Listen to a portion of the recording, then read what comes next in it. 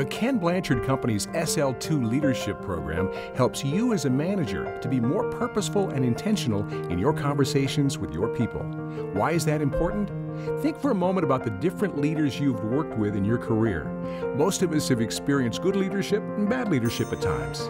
What's the difference?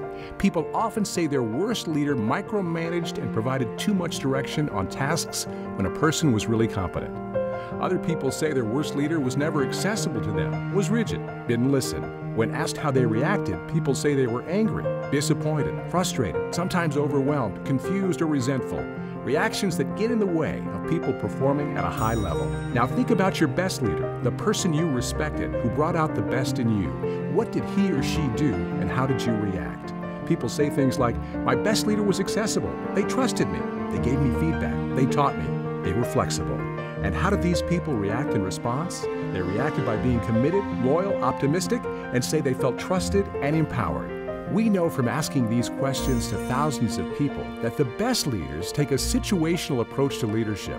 They flexibly match their style to their people's needs for direction and support in that moment for a specific goal or task. And while this approach may seem like common sense, it's far from a common practice.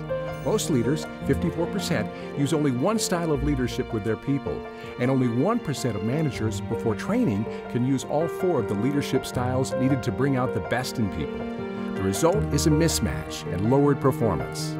To be effective, leaders must learn how to conduct 4 style conversations tailored to a direct report's needs on a particular goal or task.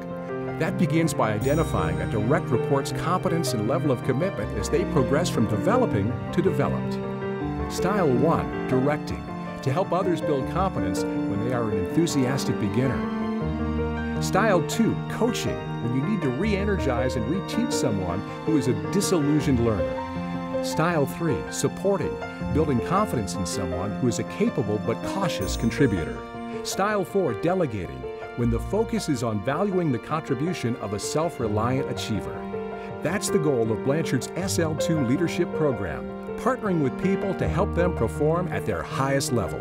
Ready to become your people's best boss? The Blanchard SL2 Leadership Program can show you how. SL2, learn different, be different, lead different.